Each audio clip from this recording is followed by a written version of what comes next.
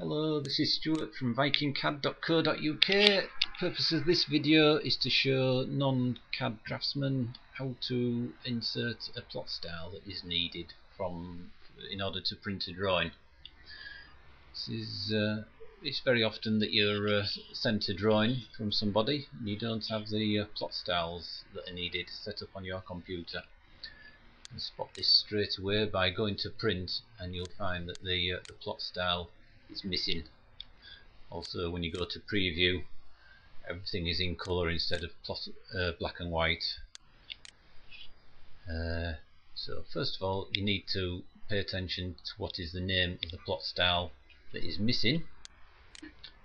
Go to the File pull down menu, Plot Style Manager, and then you have to find the plot style that you're looking for. Hopefully the draftsman will have sent it through to you, or it may be on your network somewhere on the directory. In this case it has been put in a zip file, which is there, and you can just simply drag and drop into your folder. You can shut that folder down. Now when you go back to your drawing, click on print, you'll find that the plot style is not missing anymore, and when you go to preview, everything appears correct.